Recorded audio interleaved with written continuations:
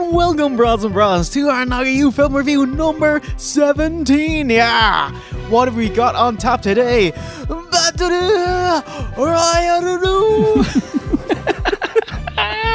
Battle Royale from 2000. Steve, how's it going, my dude? What's the crack? Oh, yeah. Have you seen Battle Royale before? I did. I want to say I saw it about a year or two after it came out, when it kind of became known over here. Early 2000s. Fucking loved it the first time I saw it. Quite looking forward to talking about my second viewing of it. Yeah, me too. I've only seen it once and I fucking loved it. So I was like, when Josh Maloney, our mega bra, chose, I was like, oh yeah. Awesome, bro. Look at you picking movies that people like. Not like that cunt Jake from last time. So let's get to it.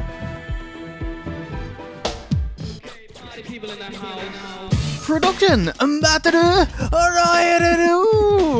based on a 1999 novel by Koshin Takami, directed by Kinji Fukasaku, famous in Japan for violent Yakuza movies of the 60s and 70s, like Battles Without Honor and Humanity, which is not the song, because there's a cool car song called that, and it's like okay.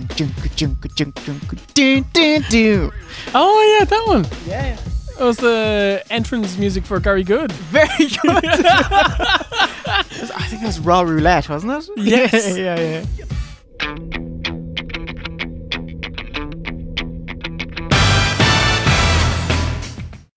Over 6,000 kids auditioned for the film. This was narrowed down to 800 who all underwent a 6-month physical fitness program under the director's supervision. And of that, only 42 final cast members were selected. Were they paid for this 6 months? What about the honour of working? You could say you worked with the director. So there's honour in slavery now, Yes. is there? It was a intense 60-day shoot in July and August, and it was edited in September and October in time for an October 30th Halloween Eve release at the Tokyo International Film Festival. Wow. Hotly anticipated, a huge buzz around it, even bigger after it was released. Went on wide release in December, and come January they're actually back filming the special edition reshoots. Wow. Intense, yeah. 5 months between shooting the original film and then the special edition. Just a quick note, I watched the theatrical version, and Steve, you watched the director's cut version. Yes, and yours is 8 minutes longer. Technically, just getting real nerdy, the theatrical version is the director's cut. That's what he prefers. And the longer version that is labelled the director's cut is just like a special edition extended version. So it has fancier opening graphics, slightly extended scenes, about 3.5 minutes, and a 5-minute kind of epilogue of 2 dream sequences at the end of the movie. Oh god, so that's the extra bit? Mm-hmm. Okay, that's the worst bit of the movie. Maybe that's why.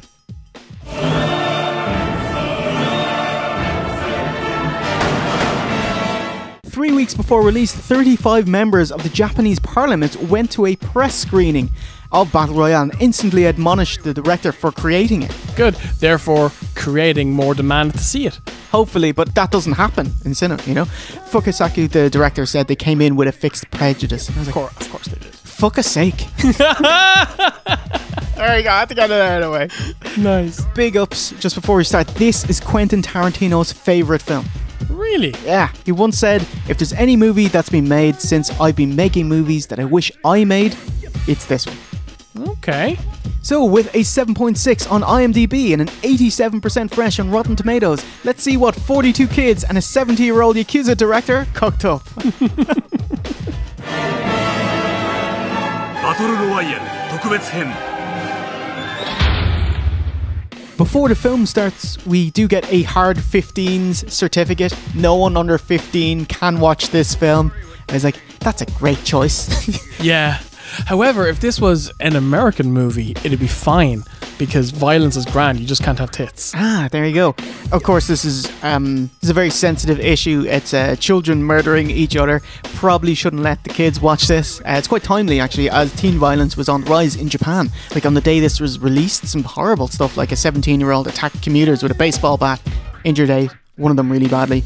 Some other stuff, there's like proper murders and like a teen hostage standoff that was broadcast on TV, ended up with a woman being stabbed to death. Oh wow. Horrific stuff. So Japan was in the throes of it at the time, so it's quite a controversial film. These are things that you don't hear very much about in Japanese culture. No. Oh, I had no idea it was that bad. They're quite good at hiding the nasty bits that they don't want the rest of the world to see. Are you calling the Japanese sneaky? A little sneaky. A little sneaky. It was very sneaky. Kind of like a Pearl Harbor. Okay? That was real sneaky too, huh? Pearl Harbor kind of sneaky. I think we can all be a little sneaky sometimes.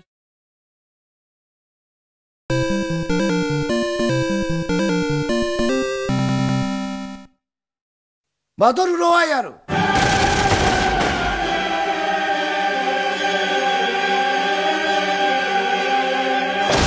Famous classical song starts off Giuseppe Verdi's Requiem. Fucking hell, I was like, oh my god, spicy WWF Attitude promo. Yeah. WrestleMania 14 Kane Taker build-up. They use this song towards the end of it. It's quite famous. It's like Paul Bearer. Actually, can you give me your Paul Bearer impression? You're not the Phenom anymore. I just saw me Linda. Yeah, Taker's like, I will walk straight through the fires of hell to face you, Kane. Nice. Oh man, I love that fucking promo package. It's one of my favorites. Kane is alive, Undertaker. I do, it's true. Oh, fuck. One of the great all-time longer built feuds in WWE. Yeah. I will walk straight through the fires of hell to face you, Kane. We get very little, no wasted motion exposition to set up the scenario. At the dawn of the millennium, the nation collapsed. I'll just read it out. At 15% unemployment, 10 million were out of work. 800,000 students boycotted school, and juvenile crime rates soared. Adults had lost all confidence, and now fearing the youth, they eventually passed the Millennium Educational Reform Act, aka the Battle Royale Act. And that's where a random school class is chosen to be shipped off to a remote island and fight to the death. Last one gets out alive. Alright. As a concept, it's fucking great. By the way, that's all of your plot, like to lead you into you don't need the state a plot. of Japan at the moment. I don't need 40 minutes of character build. Like the Southland Tales. Oh god, fuck off. The Hunger Games, right? Yes. It's basically the same plot, but they have to get us to care about Katniss by spending the first hour of the movie showing us and her poor family. You know, like could do that during the film. Get to the killing, yeah, come on. FYI, the woman who wrote The Hunger Games, Suzanne Collins, she insisted she'd never heard of Battle Royale when it came out, even though the film came out 8 years beforehand. She never heard of this. The makers of PUBG never heard of this. Fortnite never heard of this. Apex Legends. None of them ever heard of Battle Royale. What are you talking about? We don't watch Japanese stuff. Video games come from there. Not the ones I play. So you've got a 1 in 43,000 chance of being picked. That's how many classes are going on in Japan. This year's unlucky chosen are Shiroya Junior High School's 9th grade Class B. Taken on a supposed school trip, they're gassed and wake up on the island. You each get a bag which has food, water, a map, compass, and a randomized weapon. Which is such a great gimmick. Just that gimmick in itself makes this movie so much better. Imagine how much more lame it would be if everybody gets a gun. Yeah, the same weapon. Yeah. Yeah, it would be so much less cool. So it could range anywhere from a fucking samurai sword, or an Uzi, or a pot lid. A pot lid, and one of the guys got some kind of paper fan. I could give you a mighty cut, Stephen. You come here me. Oh, paper cuts fucking suck, though. Ow, though. Yeah. Fucking rando loot drops. 10 years ahead of its time there. Oh, it really was.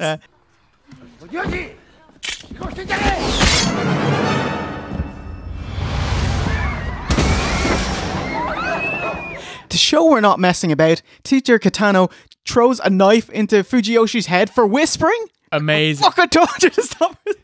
In all fairness, he had warned her. Yes. He said, no talking, no whispering. And then she was like, shh. And then the on-screen text of girl number 18, dead, 41 to go. And I was like, they're going ahead with this. Yeah. And almost all of you are going to die. Yeah. It's like it was cool. It's a great bit of storytelling just by virtue of having the text there. You know, you might ask, why are you doing this? Life is tough. Get used to fighting. It's a respect thing rather than a population control and numbers thing. This whole movie is a kind of a warning to children to be distrustful of adults. Like the director, Fukasaku, he worked as a 15-year-old in a munitions factory during World War II. And the factory came under fire. And the surviving children had to help dispose of the dead. Jesus Christ. Like, it was then he realised the government was lying to him about the war and held on to this intense distrust. And he's kind of funneled it into his movies here. Actually, the director just turned 70 when making the film, and he got his son Kenta to help out with the actors, kind of multiple generations younger than him, to kind of bridge that gap. But yeah, terrifying. Yeah, holy fucking shit. I know they don't call it shell shock anymore, but the PTSD here, trying to work through it. And he was just saying this blasé as well. Oh yeah, so we had to get the other kids' corpses and put it over the pile there. Fucking hell, how are you okay? You're not, probably. Yeah. The only way to get over something like that is to normalize it, really, isn't it? To kind of compartmentalize it. Just that's how it is, kind of. Yeah.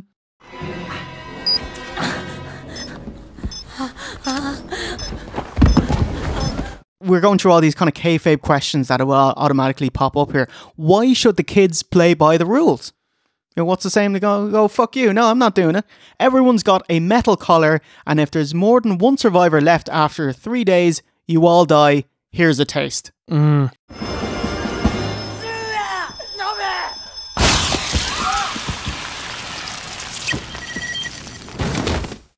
may I just say, what they did with these collars, in the sense that they didn't just blow up the entire head and go overboard with it, the like fact that it's got a tiny charge and it just blows up the front of their neck and the blood spews out. The horror of seeing that, to me, is worse than seeing someone's head blow up. I thought that was horrific. Nobu's necklace explodes and he dies. 40 to go. Which movie is it? There's an Arnie movie where they also have those head bracelets, neck, Commando. Neck charges. Yeah, at the start of Commando. Yeah. No, it's Running Man. Nice. And some guy tries to run off and he passes by the traffic lights right there and bam. Yeah. Yeah. And that one's gross. Yes. That's not just a little spurt. Yeah.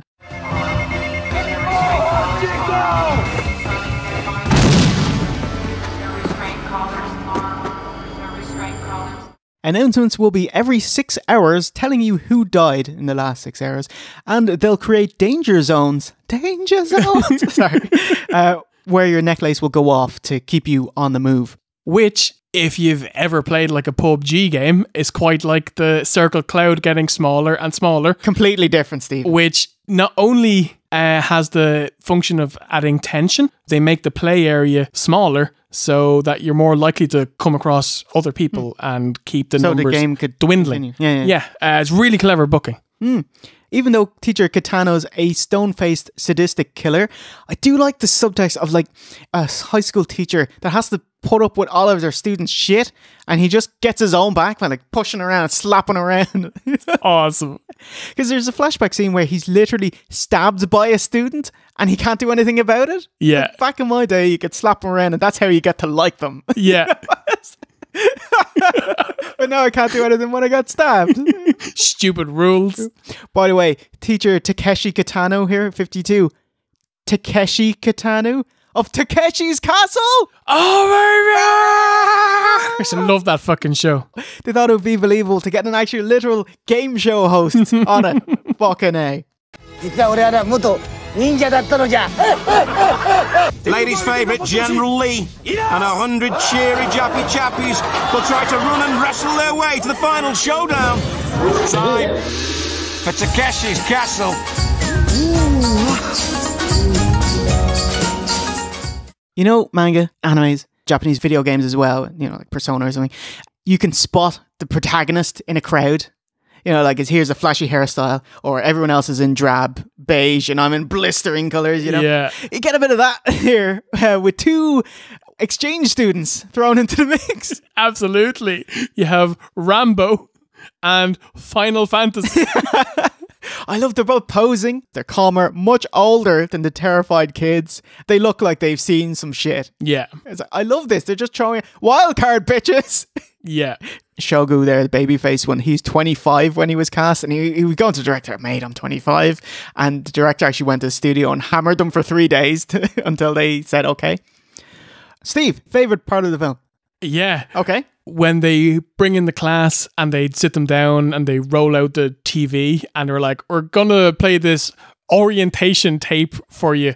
And they have this adorable Japanese girl telling them the rules of the game that they're about to take part. All happy, doing the rabbit ears and the little head tilt and yay!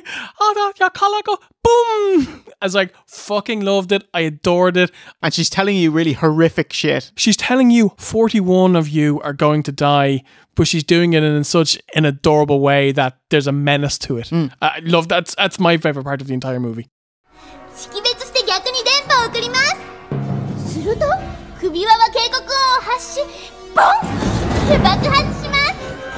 DVD extras they have the making of, and they actually frame it as in her instructional video. She tells you. Yes. So I was like, here's what's in the bag. Oh, here's some bread. And here's a scripted Battle Royale. And here's a machete. Or here's a fan. Here's a fan. Awesome. Yeah. Called out by their number, the students each take a bag and get running. I was like, it's pitch black out. Fuck me. The game starts at 1:40 in the morning. Yeah. There's like no way to hide, no place to go and get your bearings. You can't even find shelter and look at your bag. Like, you know, would have been amazing if I was playing this game, right? I would run outside and I'd wait at the door, and then as people ran by, I'd be like, whoop. Yeah. Well, if I play this game, I'd be that first guy who got shot. The Whisperer. That's who I'd be. No, like, pretty sure that the number one rule for anything like this is cardio, much like in Zombieland. And, oh God, I'm dead. Be out. I'd just be hacking up a lung somewhere, and they'd be like, "Oh yeah, there he is."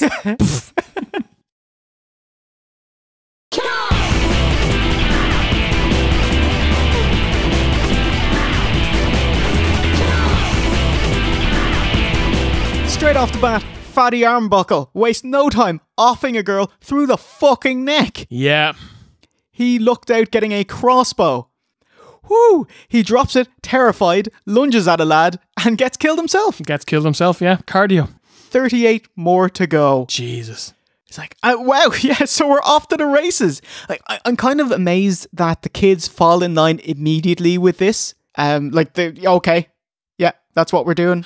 Yeah, there's like no moment of doubt. But then again, the second that the first person goes, okay, I'm in this to win it, you have to turn on your game face. And Shuja just says, how can you kill each other so easily? Yeah.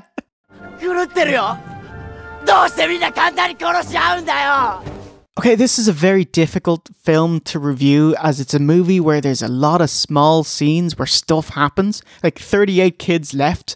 If we went through every scene, we'd be here for 4 hours. It's a film you watch and take it in. What keeps this film interesting is how it unfolds, how it answers kind of these questions. What are the different relationships between the characters, their different backstories, the different weapons, and the different ways to die? How differently do the students tackle the situation? So I was thinking we'll kind of take it by different students, story beats and big set pieces. Okay. Let's go. Okay. Yeah, it is crazy. Like, it is a game.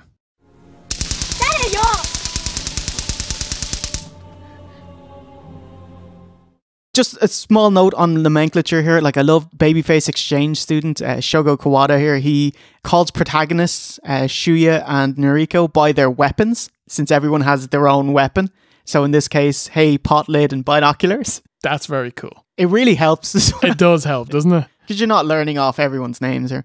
One dude has a little One dude has a little hatchet. And he's got his little blue Ganzi over his head.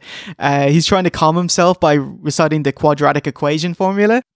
X equals minus b plus or minus the square root of b squared minus 4ac over 2a. Yes, fantastic, Stephen. Yes. Bit of junior cert maths there. Junior cert maths, I love it. In the tussle, he ends up with the hatchet in his own hand, and protagonist Potlid Shuya is racked with guilt over killing him. I mean, he didn't have a choice. Well, first of all, he didn't kill him.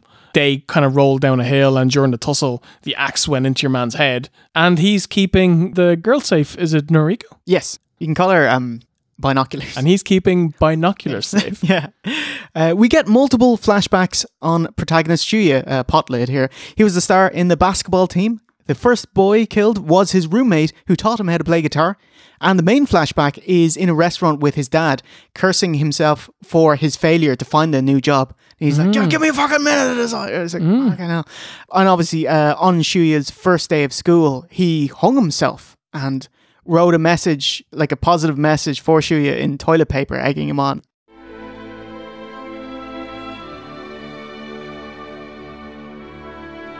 Question. Obviously, this is a traumatic thing. I didn't think it was well acted, actually. No. But like, why is his pants down? He was hung pants I was thinking his that. ankles. Did he hang himself with his belt?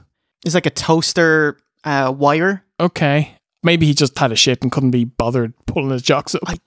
Why is this a talking point? Why is this shouldn't be? Why is his pants down? They weren't going anywhere with it. It wasn't part of his character arc. So I don't know. Very odd choice. Let us know in the comments. Do you like Potlid? Do you like him? Yeah. He's a bit super babyface, He doesn't have much depth to his character, but yeah, he's a nice guy. Actually, in the extra scenes, there's a flashback of him playing basketball and in the making of them shooting that scene, and he just keeps missing the net. That's hilarious. So everyone has to do it all over again. It's like, The main female protagonist is his girlfriend, Noriko, or Binoculars. She's the teacher's pet. There's actually an interview with Takeshi that's kind of lost in translations that, he was talking to his daughter and she's kind of his surrogate daughter, and that's kind of his character thing. Oh, wow. They do a bad job of getting that across in the movie if that's the case. Yeah, so she was the teacher's pet, but something's lost in translation, and he calls her, it's a student you fancy. Kiriyama here, the heel exchange student. Final Fantasy. He actually volunteered because he's a psychopath. So you can actually volunteer to go along with the classes every year as a kind of way to cull rebellious teens. That's how the government keeps him in line. What a cunt. Yeah. Before he joined this Battle Royale, just typed in IDKFA. Full health, ammo, weapons, armor, and keys.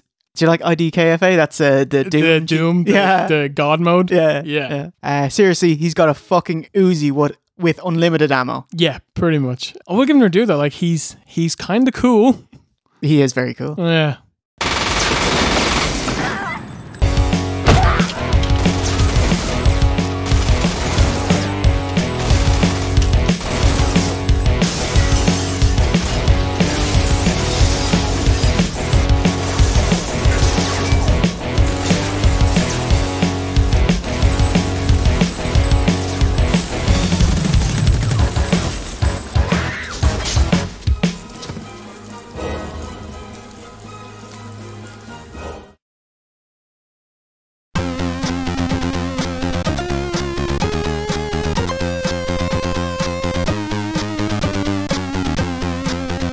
So this film has a lot of small interactions and character moments, like, what weapon do you have? Were you friends with this person beforehand?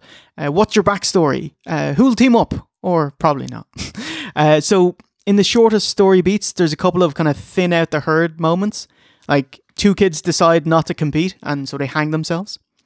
Another two commit suicide by jumping off the side of a cliff to their deaths. Another one bangs two boys and then murders them. Yeah.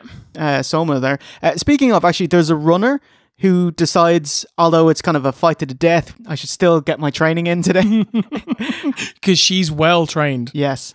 And her wannabe boyfriend / stalker professes his love for her. We're gonna die, so let's fuck. It's really weird. That happens about 2 or 3 times during this movie where people let them know that, oh my God, I've liked you for years.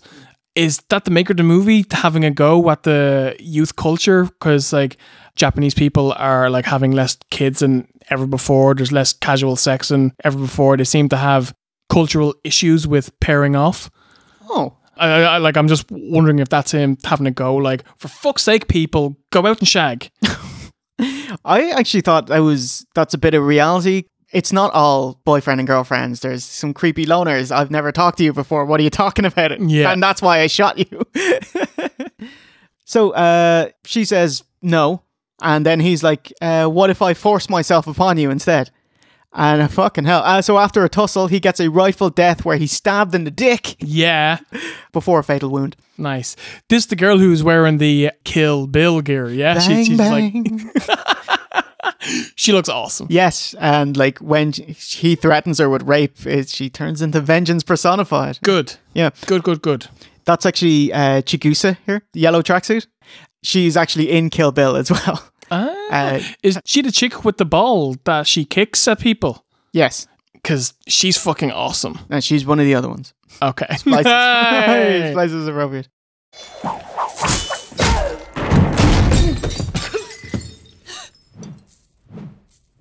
The sneakiest goes to Hirono, who sees the hanging dead bodies outside, but there is a tampon in the toilet.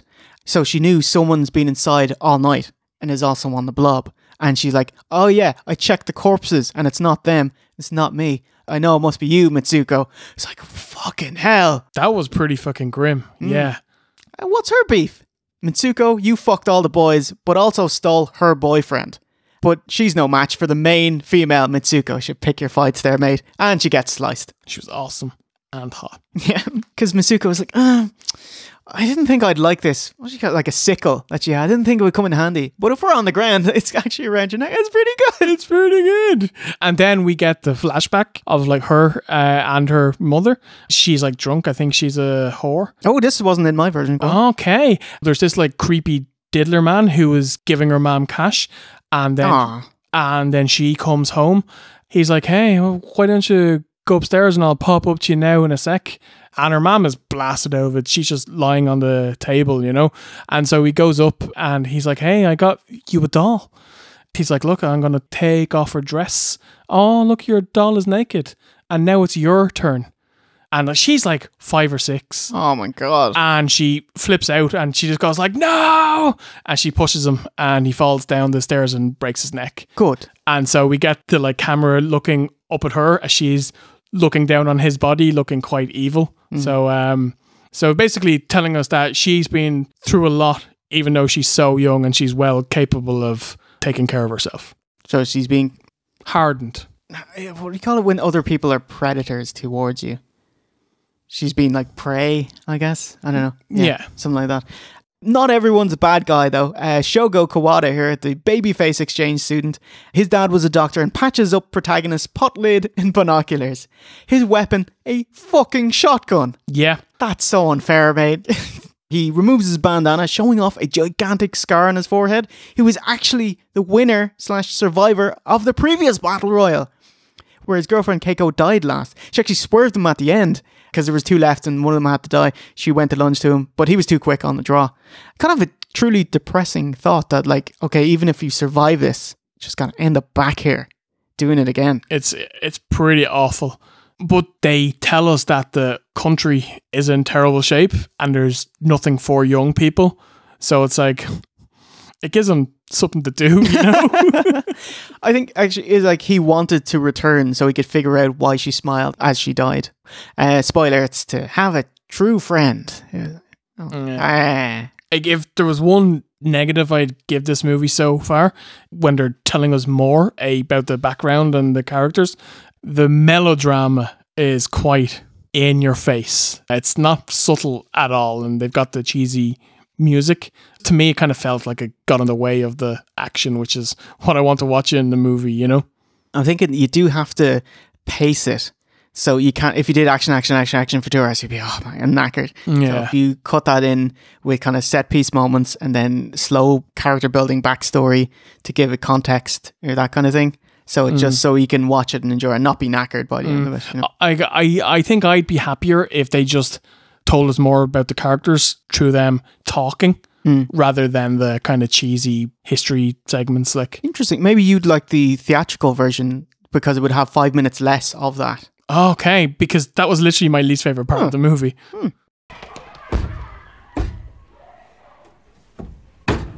Much like in Fukasaku's Yakuza films, like this is a world where the honourable die first. Like the two, let's figure it out, girls. You know, one was a megaphone, the other one's like waving around, hey, come over here, over to this hill in the middle, out in the open.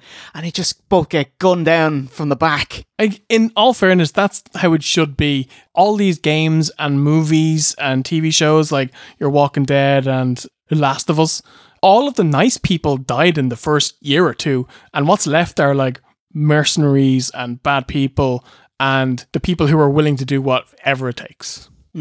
One of my absolute favourite bits in The Last of Us, which is one of my favourite ever games, is at the start of it, you have your daughter and you're running through the city, which is under chaos, and okay, they're not zombies, but zombies are coming to get you. And if you veer off course from getting to safety at any point to look at anything else or to try to help anyone else, you die.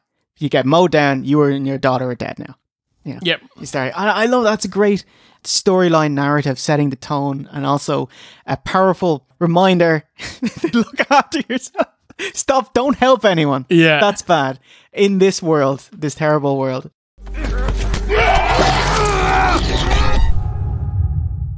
Chigusa here from Kill Bill. She is shot at and runs off screen, but there's like no death notice. I was like, haha, you survived.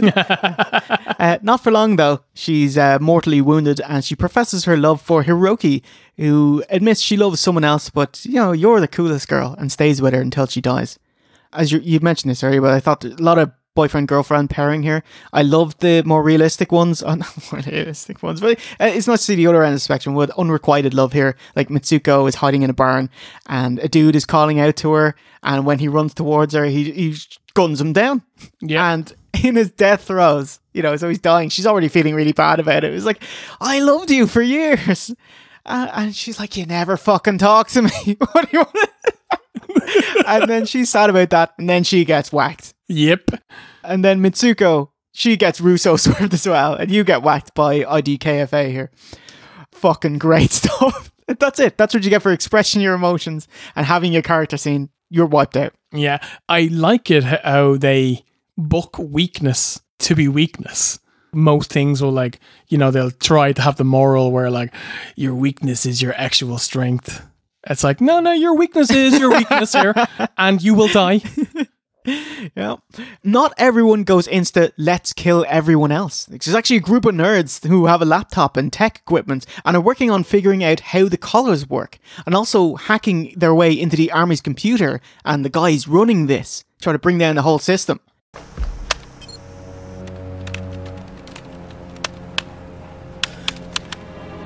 In general, I thought it was a fantastic choice that you are dropped into it and you take the kids' point of view, holy shit, what's going to happen, and not spending 40 minutes with the army and their stuff from Big Brother end of it. It's just like, let's tunnel vision, explore the kids' POV, let's see them Lord of the Flies each other. Lord of the Flies, yes, exactly.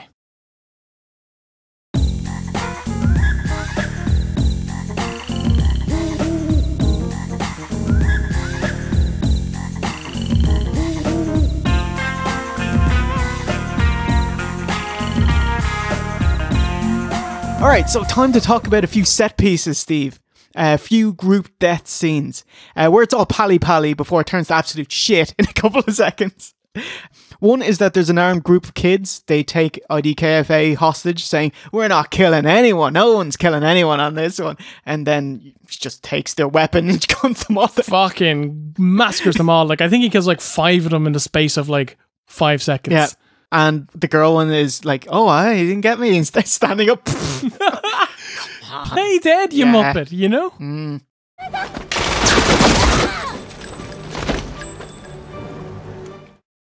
But the other one is actually my favourite scene of the movie, the lighthouse. It's really good. So there's a group of 5 girls, they're holding up in the lighthouse, waiting it out, hoping for sanity return, and they're just playing housewife, basically. Let's make some spaghetti bolognese and all be kind to each other. And Potlid there, he's recuperating upstairs in a locked room because they don't trust the boys. But the smallest girl from earlier in the film saw Potlid kill a small hatchet dude. Pot lid, small hatchet dude. Yes. And so her weapon is a small vial of poison. Yes. So she's like, okay, we're going to give it up to pot lid now. And so she just drops it into a spaghetti. But one of her cheeky mates comes up, oh, I'm so hungry, give me this food. God damn it. To be fair, she should have shouted. She had a good 4 seconds to knock it out of her hand or call her a cheeky shit or something. But no, she lets her have it. She didn't want to give her game away because their plan was that they weren't going to kill. Yeah. And then if she kills, then maybe the rest of them turn on her and kill her. Yeah. You know? Yeah. So her game plan is to be the weasel. And they say that poison is a coward's choice, so thought it was really good. It was really clever stuff. Oh my God. So that girl, she coughs up and dies, and they're like, poison. Everyone flips on each other saying, it's you. What did you do? You wanted this because you wanted Shuya for yourself. They all get guns, stand up for a few seconds, and everybody dies. Everyone's dead except for the weasel. The fucking weasel. Yeah, the one who makes did it out. Yeah, the culprit. And your one is like, oh my God, we're so stupid. So fucking stupid. And of course, Weasel here, she can't bear the thought that this is her fault. All of her friends are dead because of her. Unlocks the door, so lets Pot Lid out, and then throws herself off the top of the lighthouse onto the rocks below. Whew. 5 more dead, 10 to go. Jesus Christ. Man, I love this fucking film.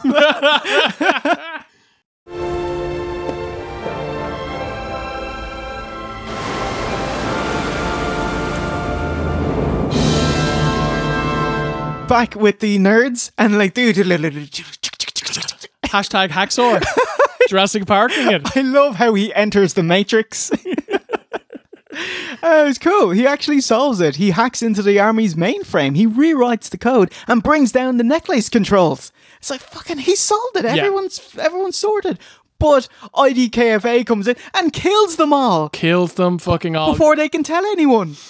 Just as they had solved everything, they had gotten rid of the chips, rid of the kill collars, and they had made homemade bombs because your man had sent his mates off to get pesticide and fertilizer and sulfur and charcoal. Very good. And so they had made their bombs, and they were going to where the army was, and they were going to blow it up, and they were going to win. And then Final Fantasy fucking comes in and fucking kills them all. Motherfucker.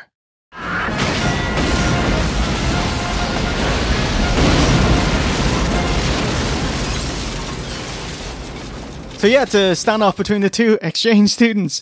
Drawing against Shogo, Final Fantasy takes a shotgun to the face. Cue dodgy CGI explosion. Yeah. It's really bad.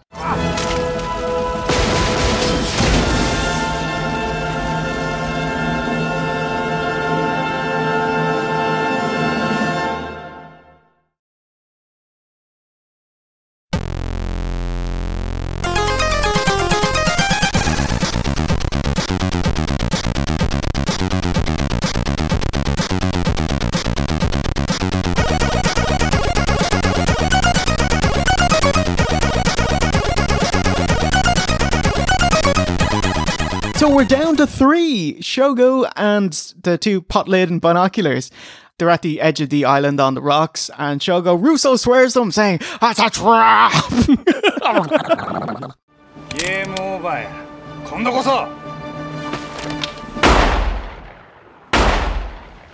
However, the rules of TV and movie making, especially this one, if you don't see it, it didn't happen. So Shogo has apparently murdered Pot Lid and Binoculars and won the Battle Royale. So 97 minutes in, the game ends, but there's still 20 minutes left of the film. The end for me was a bit messy. So Rambo comes back and he's having a chat with the teacher. He tells him that he's won. Teacher is going to kill him, right? Yeah. Pot Lid and Binoculars come out of nowhere. Haha, we're still alive! We're alive! Hey. Swerve! And so then teacher has this weird monologue where he goes out and he uncovers a painting of a mountain with all of the kids dead. Like, so you see pictures of ones with their heads cut off. Some of them are shot. Some of them have knives through their faces, through their bellies. And in the center of it all is the young girl, and she's grand. And Noriko, yeah. Yeah, and the teacher, like, did he choose her to win, or did he just do it because he likes her, because they got on in their previous life, or... It's weird. It's like, you're the chosen one. You're always going to win. It was like... I didn't get it. But she's shit at this game. Yeah. She's got no ingenuity, no great orienteering skills or whatever. She has 2 princes taking care of her, basically. So, yeah. And so then he goes to shoot her. Potlid shoots him. And then it turns out that he didn't have a real gun. It was only a water pistol. So he falls down to the ground. And they're all like, oh, thank God we've made it. And then his phone rings. And he gets up, and I think it's a sister, and he chats with her for 20 seconds. And then when he puts the phone down, he just, he just dies. I really didn't like the end part of this movie. I thought it was a bit lame. It was when he got back up, it's like, is this a joke? Is everyone alive? And it's Beatles about, Yeah, like, did the guns have blanks? And he had the, like... blood packs. The blood packs squibs, in them. Yeah. But no, he actually died. Well, he didn't actually die. It's a fake film. Anyway, so the 3 protagonists, they hop on a ship, and they sail off back to the mainland. Haha, they won! On the way there, Shogo says, I found a true friend, and dies. He can die happy there. And I was like, hang on, what's the plan for when you get back? Because this is a legal, government-approved, and possibly parent-approved mass killing, and it's been going on for years. That's televised. They've gone into hiding, wanted for suspicion of murder, and aiding and abetting a murderer, and that's how it ends. With them kind of running with their hats on. No matter how far, run for all you're worth. Run. Yeah. See you in the sequel. Curtain down. You probably shouldn't. 精一杯でいいから走れ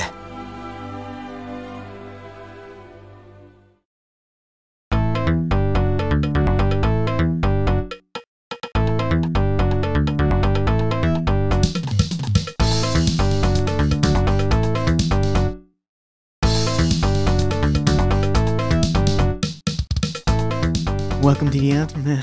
Steve, what did you think of Battle Royale?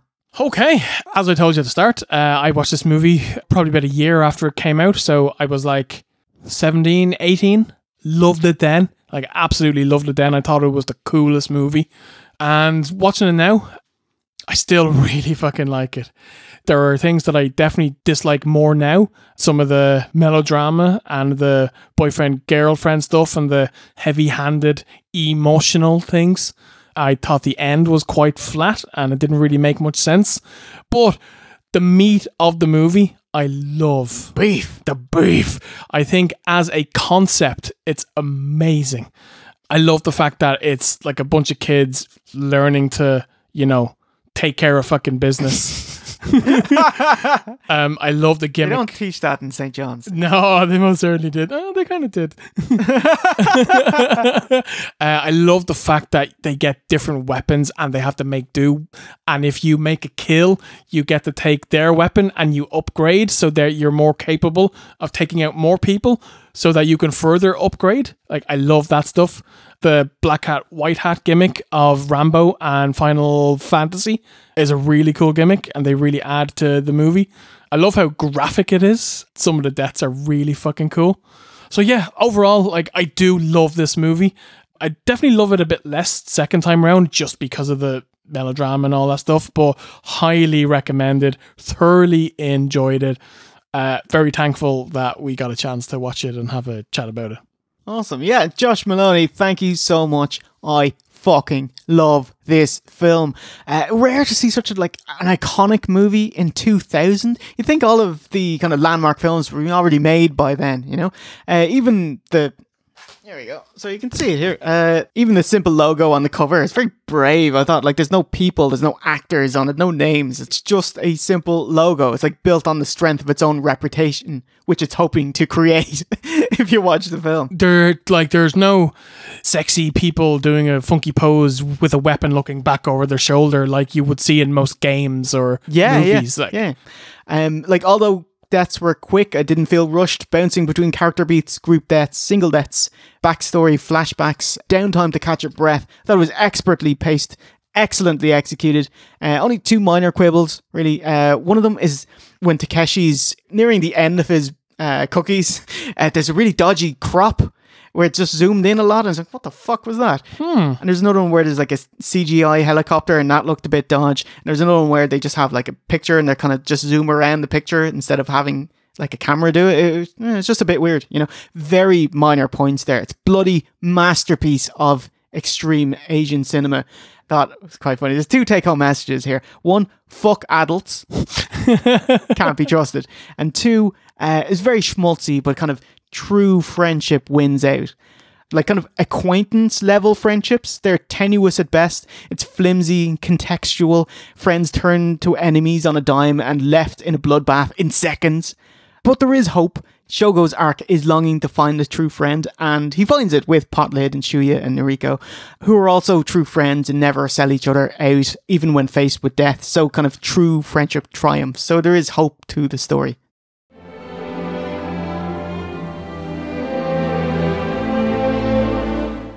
So, how did it do in the box office? I'm going to guess not great. It's one of those movies that over time became a cult classic. That is exactly right, Stephen. Sluggish opening weekend, less than 2 million in Japan, but it ended up, as time went on, did over 29 million and 1 million internationally in dollars. Extreme Asian cinema, so it's a nightmare trying to secure a US release because of its sensitive topic, children killing each other. The US distributor Toei raised their asking price from 1 to 2 million. Ooh. That's a markup, isn't it? Yeah. So this is going to become a kind of indie movie then, basically, if you don't have proper distribution. So this was released in Japan January 2000. April 99, Columbine shooting, the school massacre. So it's very fresh, and so America don't want to touch it. In 2001, it tried to get released again, never got anywhere. New Line producer Jeff Katz of WCW, TNA, WWE fame, he tried it in 2007. Virginia Tech shooting happened, so it got shelved again. Then 2008, Hunger Games came out, which is pretty much the Americanized version of it. Yeah, and they're fine with those kids killing each other. Yeah, apparently. Yeah. Well, the Katniss and her bleached butthole grand, you know. Oh yeah, and so it finally saw a US cinematic release December 2011. Just felt 11 years later. Wow, I mean, we had all downloaded it by that point, so, you know. And a home video in 2012. There was a sequel to Battle Royale 3 years later, but the director died of prostate cancer only after shooting one scene of it. Aww. So his son Kenta, who actually wrote the screenplay for both films, completed the film. Oh, what do you think of it, Steve? A significant downgrade. I can't remember it, which is weird because like I saw the first movie probably like 18 years ago, and I could remember scenes of that vividly, and I can't remember anything about the second movie other than being disappointed. Yeah, that's the general consensus. It was poorly received, being confusingly over convoluted, a lot of bad acting, kind of controversy for the sake of it, no smart kind of social commentary, political commentary, so sorry mate. But Battle Royale's legacy can't be understated. Oh my god, it's fucking anywhere there's a teen movie, bam, this fucking thing. Video games, this movie. Never mind inspiring an entire manga, card games, action figures. This is an art house indie film, basically. It inspired an entire video game genre. Yeah. Fuck me. As you were saying here, Fortnite, PUBG, Dying Light, Bad Blood, COD Warzone, Apex Legends. It just goes on. Obviously influenced very important directors like Quentin Tarantino with Kill Bill. You also see references like Simon Pegg's Shaun of the Dead. There's a big prominent poster of Battle Royale in the background. We also got other Battle Royale films, so we talked about the sequel, Hunger Games, its sequel. There was also The Tournament with Robert Carlyle. The Maze Runner. Yes, Sir Davos, Liam Cunningham in there. The Belko Experiment. You even say the entire Purge series. Yeah. You know, Assassination Nation, Ready or Not, and best of all, Steve, The main event here, WWE's version of Battle Royale with the Condemned. Oh, you know what? Yeah. That movie gets a hard time, but we like that fucking movie. Yes, we did. Even though it's got Stone Cold Steve Austin and the bloody fucking Juggernaut. All right, bloody Juno, I'm gonna bloody kill a wrestler now. And Vinnie Jones. Yeah, we actually reviewed that one for Lionsgate Unlocked, who then put it behind the geographical gate. Let's re-upload it to YouTube. Yeah. Yeah. I think it's been long enough, yeah? Yeah, so anyway, you can watch our review of The Condemned, which is the same film, but with a wrestler and a crap actor in it. I'm the Juggernaut, bitch!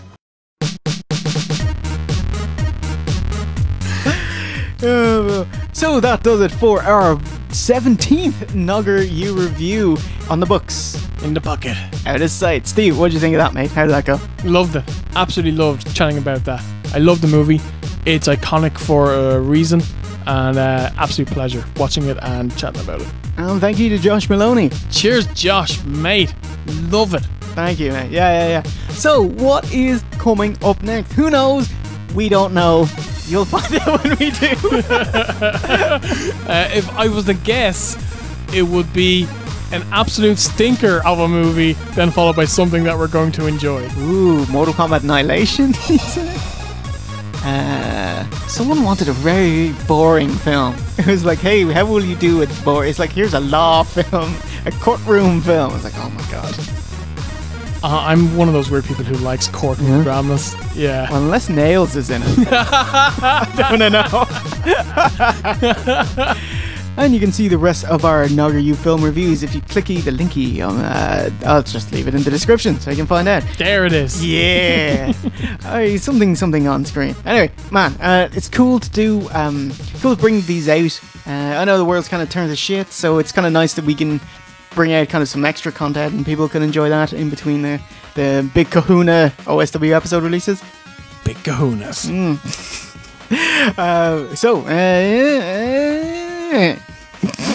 That's all I got. I got no more for you.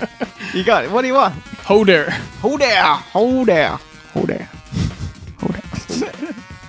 Alright, so it's a goodbye from V1. Take a boo. Myself, Jay Hunter, and remember, a winner is you.